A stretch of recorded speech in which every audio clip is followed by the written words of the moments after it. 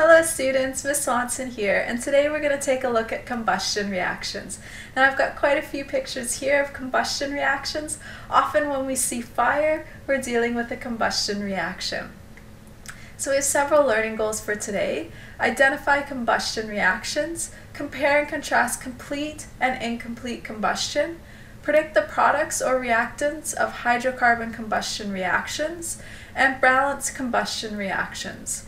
So let's take a look at what our combustion reactions look like. They take the form A, so a chemical, plus O2, oxygen, to give us AO and energy. So the element and the oxygen come together, attach together to make a new compound, and it also produces energy. So a reactant combines with oxygen to make an oxide, and an oxide is a compound with oxygen and energy. Energy is not always written in the reaction. In fact, most of the time it isn't. So you may see a reaction that looks like this, and then energy may be in brackets and may be omitted completely. Now if you'll notice, this looks a lot like our synthesis reactions. In fact, many times combustion reactions are a type of synthesis reactions. When we deal with hydrocarbon combustion, it's a little bit different, but with combustion of a regular element other than a hydrocarbon, it actually looks a lot like the synthesis reactions that we've seen already. So let's take a look at our combustion of hydrocarbons. A hydrocarbon is a compound that contains hydrogen and carbon, and also sometimes contains oxygen. Combustion of hydrocarbons produces an oxide of hydrogen, which happens to be H2O, and an oxide of carbon, which is CO2. So we end up with the products H2O and CO2. Oops. So if we take a look at our complete combustion, this is when only the most common oxides are actually produced. So the H2O and the CO2 are produced and no other oxides are produced. For incomplete combustion, there's insufficient oxygen to actually have complete combustion occur, and so multiple oxides are produced. So you might end up with carbon monoxide, you may end up with soot, you may end up with other chemical compounds.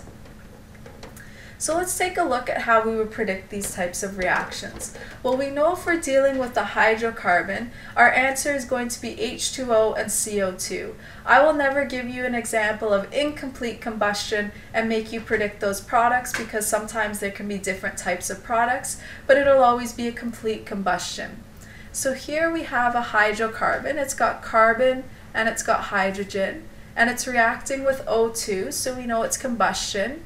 And we know the rule for combustion of a hydrocarbon is that it produces carbon dioxide and water. So those will be our products there.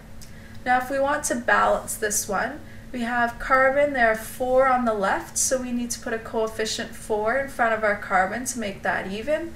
We have 8 hydrogen on the left, we have 2 on the right, so if we put a 4 there, that'll give us our 8 hydrogen.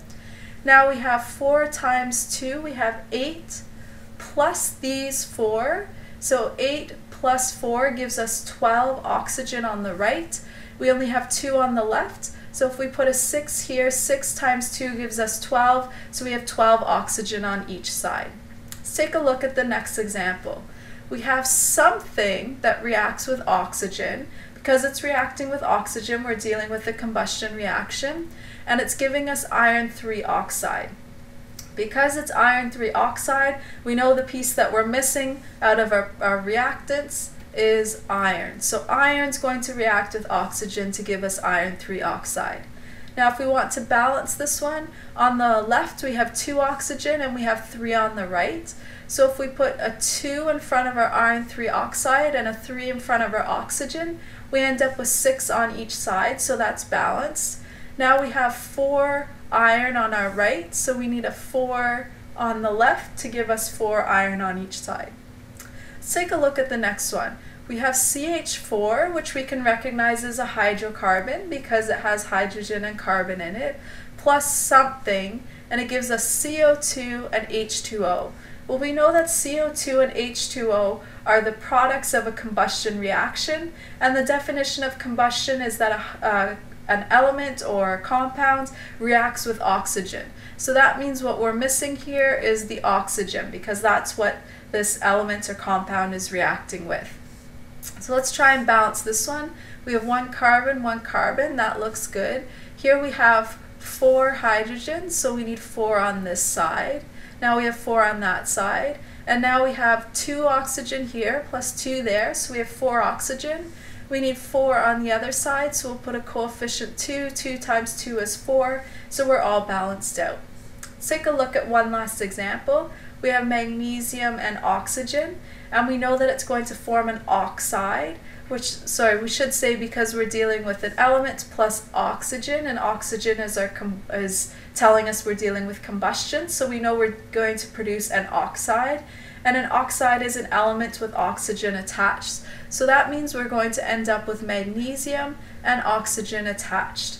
Now we know magnesium has a 2+ charge and oxygen a 2-, so if we cross over or we do our zero-sum rule, we know that we'll end up with 1 magnesium and 1 oxygen, so we have the formula MgO.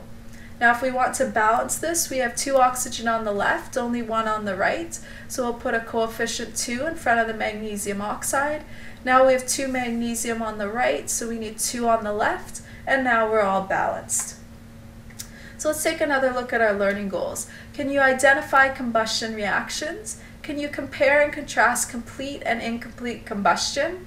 Can you predict the products or reactants of hydrocarbon combustion reactions? And we actually did all sorts of combustion reactions, not just hydrocarbons in those examples. And can you balance combustion reactions? If you can do this, fantastic. If not, please rewatch the video. And if you're still having trouble, come ask me in class tomorrow. Alright, that's all for now. Bye-bye.